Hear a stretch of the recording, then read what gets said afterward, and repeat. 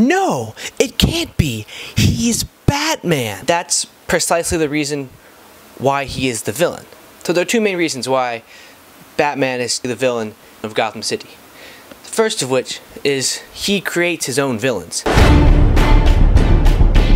As time passes, things improve.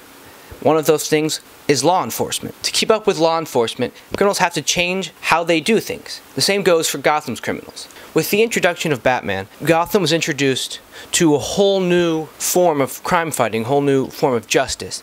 And to combat that, criminals had to up their game and be more elaborate. This is best said in the final clip of Batman Begins, where Commissioner Gordon and Batman are talking and he says, "You really started something. Bad cops running scared, hope on the streets. What about escalation?" Escalation?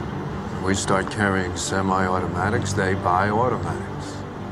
We start wearing Kevlar, they buy armor-piercing rounds. Man. And you're wearing a mask, jumping off rooftops. Now take this guy. Armed robbery, double homicide, got a taste for the theatrical like you, leaves a calling card.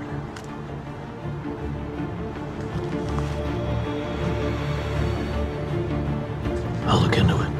Before Bruce donned the cowl, the main problem in Gotham was organized crime, namely the Falcone crime family. Carmine Falcone ran Gotham's underworld long before the Waynes were even killed, long before Batman was even a twinkle in little Bruce's eye. Obviously, you've seen a Scorsese movie. Mobsters, organized crime, every city has those. But do you know what every city doesn't have? Freaks dressed like clowns.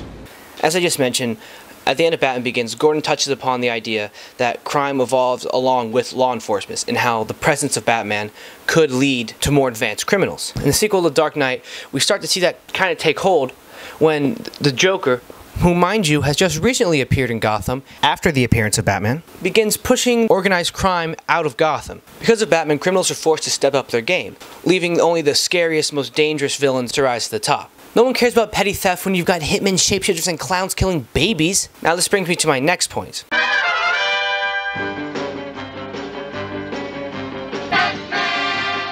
Before we get into this, let's start out with a brief history of Arkham Asylum. The Elizabeth Arkham Asylum for the Criminally Insane was founded and built by Amadeus Arkham, first opened its doors in November of 1921. The facility houses some of Batman's most high-profile criminals, including Joker, Mr. Freeze, and Scarecrow. So naturally, it has the shittiest security in the world. Why would a facility holding some of the most dangerous and superpowered villains have good security? Doesn't make any sense. Every story starts with someone breaking into Arkham. It's not even that hard. Do you know how many times I've heard about people breaking out of Blackgate?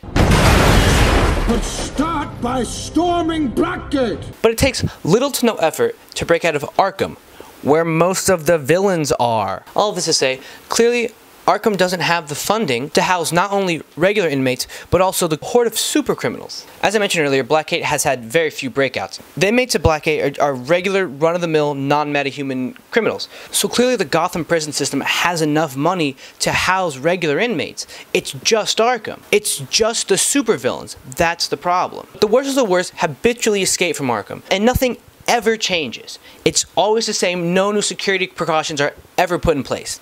But you know who could change things?